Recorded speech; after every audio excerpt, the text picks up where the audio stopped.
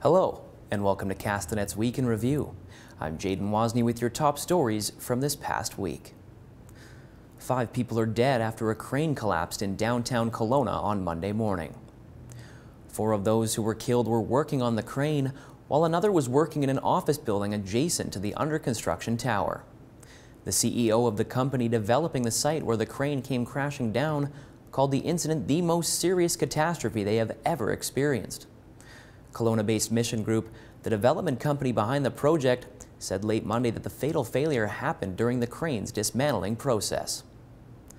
A vigil was also held by the North Okanagan Labour Council near the scene of the accident on Friday night, where a large crowd was gathered to pay their respects and honor those who lost their lives.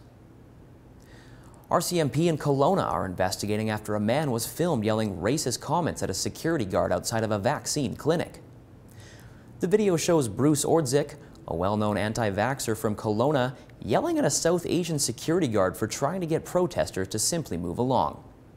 A warning to our viewers, this video may be offensive in nature. Go back to your country. You're not a Canadian. You're not a Canadian. You don't have to worry about that, man. You are not a Canadian. You are disgusting. The incident has drawn a statement from the BC Premier, John Horgan, who condemned the verbal abuse via Twitter. Just over 300 wildfires continue to burn across BC, which has led to evacuation orders and alerts, as well as crews working around the clock to try to stop the mass influx of fires. There are currently 19 evacuation orders and 44 alerts for people to be ready to leave at a moment's notice. A fire burning near West Kelowna at Brenda Creek has also threatened the power source for the city and other communities near it. It's been reported that the fire has actually passed the power source, but people in West Kelowna reported 2 separate instances of power flickering on Thursday afternoon.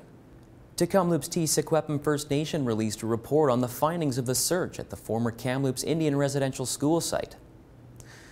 The discovery of a child's rib bone near an old apple orchard on the grounds of the former school site is what originally helped researchers locate the unmarked grave sites containing the remains of hundreds. Chief Roseanne Casimir is asking for Justin Trudeau to hand over the attendance records from the former Kamloops residential school site so that her community can properly identify the children who lost their lives. She's also asking for more cooperation from the federal government as the number of missing Indigenous children being found buried continues to rise across the country.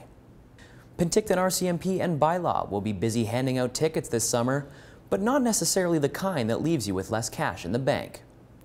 They will be helping out with the South Okanagan Brain Injury Society with the 5th annual Positive Ticketing event. Positive tickets are a coupon, voucher, token, or note that have value for goods, services, or some type of credit, and they'll be handed out to kids and youth starting July 15th who were spotted around town wearing their safety gear while recreating, such as helmets. Thank you all for watching. That's been this week's Week in Review. For Castanet News, I'm Jaden Wozni.